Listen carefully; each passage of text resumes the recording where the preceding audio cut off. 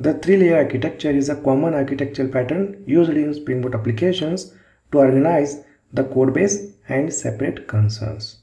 It promotes modularization, maintainability, and scalability by dividing the application into three distinct layers: presentation layer, service layer, and data access layer.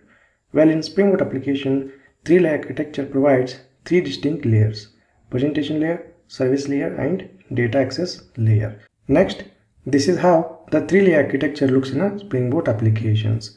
We have presentation layer, service layer, and data access object layer. Well, let us begin with presentation layer.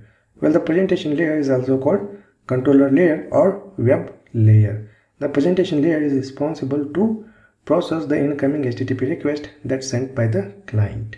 Well, in Spring Boot application, the presentation layer is implemented by using Spring MUC controllers.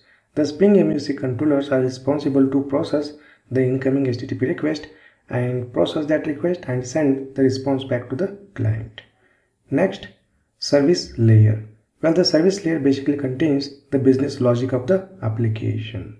In Spring Boot application, the service layer is implemented by creating Spring managed beans by using @service annotation. Okay.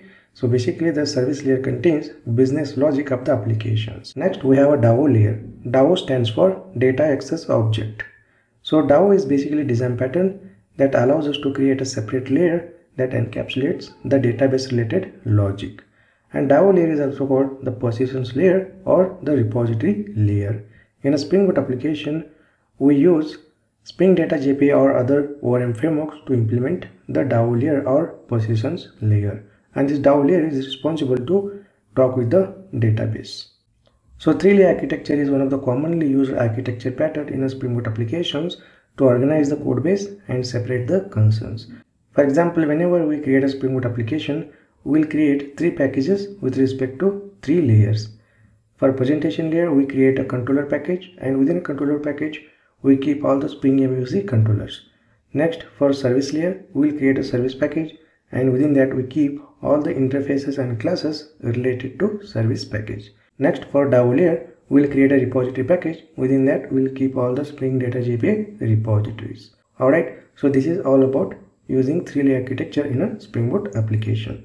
Alright, great. I will see you in the next lecture.